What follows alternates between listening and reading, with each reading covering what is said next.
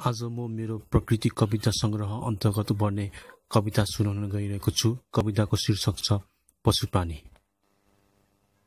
मान्छेको गतिविधि देखेर पशुप्राणीले यस्तो भन्छ,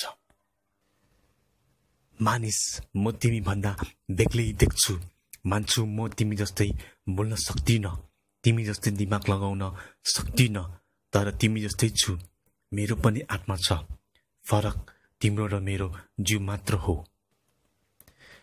तिमी त स्वतन्त्रताका साथ बाँच्न पाउँछौ, म किन त्यसरी नै बाँच्न पाउँदिन।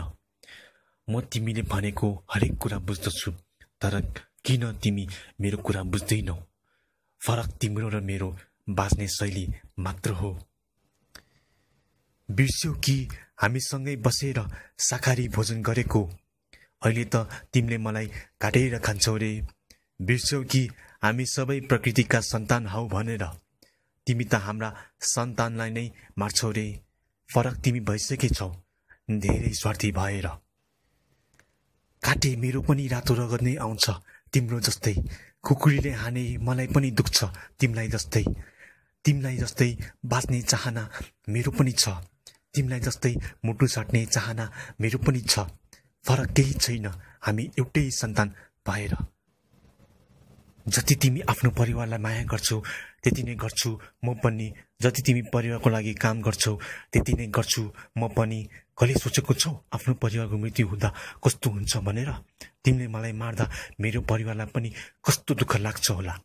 फरक केही छैन, सबैले आफ्नो जीवनको माया छ। हाम्रो माया बिर्स्यौ साथी, तिमी मोह र लोभमा परेर बाँच्ने कसम खाएथ्यौ साथी, हामीसँगै मिलेर सम्यक वचन खान्थ्यौ हामीले सरल जीवन चलाउन। मार्यौ साथी मलाई तिमीले स्वार्थी जीवन चलाउन।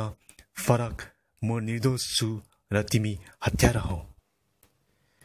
मान्छेलाई बाँच्ने अधिकार छ भने पशुप्राणीलाई पनि बाँच्ने अधिकार छ। त्यसैले समयमा नै बुझेर पशुप्राणीको हिंसा गर्न छोडौँ र मैत्रीपूर्ण संसार बनाउनुतिर लागौँ।